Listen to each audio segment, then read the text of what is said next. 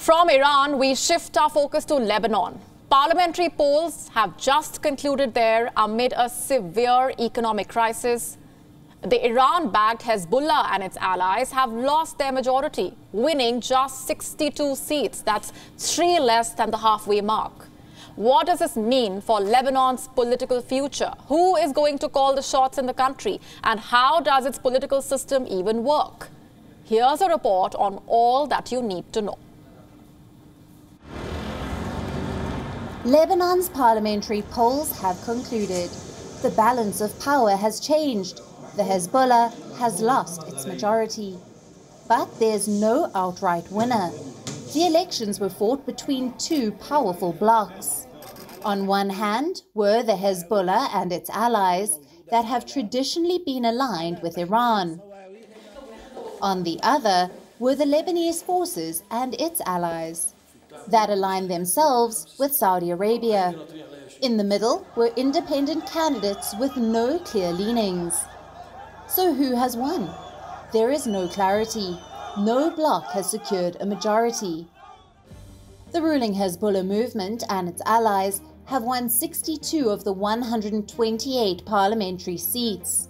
That's 9 less than what they won in 2018, and 3 less than what's needed to stay in power. What about the other bloc? Well, the Lebanese forces, or LF, won 20 seats, 5 more than the 15 seats they won in 2018. This makes the LF the biggest Christian party in the parliament. Why does that matter? Because Lebanon has a rigid power-sharing system. Under a decades-old arrangement, Lebanon's president must always be a Maronite Christian. The Prime Minister must always be a Sunni Muslim, and the Speaker of Parliament a Shia Muslim. Until now, this man was the president, WION of the Christian Free Patriotic Movement, a party aligned with the Hezbollah movement. It has won just 16 seats, down from 18 seats previously. Simply put, it is no longer the majority Christian party. What does this mean? That WION could well be on his way out as president. As it is, his term is going to end in October this year. Lebanon will have a new president either way. What about the rest of the government? Who is going to call the shots? No one knows. Experts say with no bloc in majority, only turmoil lies ahead.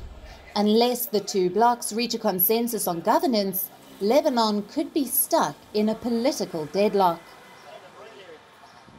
Bureau Report, WION, World is One. WION now available in your country. Download the app now. Get all the news on the move.